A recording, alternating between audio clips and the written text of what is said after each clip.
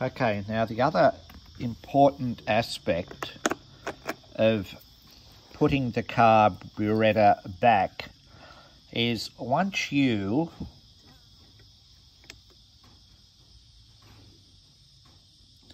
reaffix the throttle shaft, choke shaft, throttle disc and choke disc, it's very, very important that you leave these two screws, that one and the other one on the other side.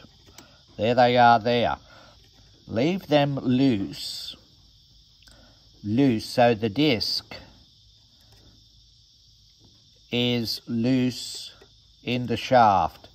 And then you close the disc. Now I just might point out here that on that disc, on the outer edge of that disc is a little bevel, and it's chamfered like that, if you like, so as it comes into contact neatly, firmly and securely in and around the throttle body. So with the screws loose, you close that and hold it close. Hold it closed firmly, so as that throttle body, whilst being loosely contained within the throttle shaft, is positioning itself exactly where it needs to be in the carburettor body opening. And then, and only then, you commence to tighten up these two screws whilst you're holding it firmly in place. And what that does is it tightens up that disc in a position that mates up perfectly with the carburettor body. If you leave the disc like this and then tighten up the screws,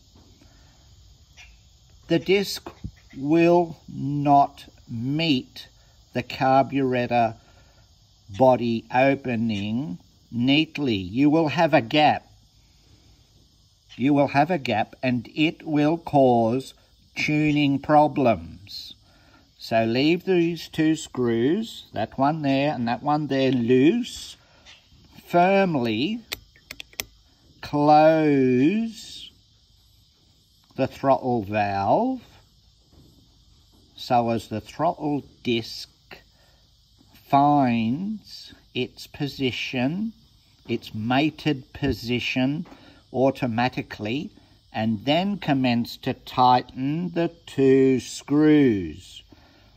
That's a big secret to fine-tuning these carburettors. Now, most important, and do that also with the other side. The same procedure is to be adopted for the choke disc.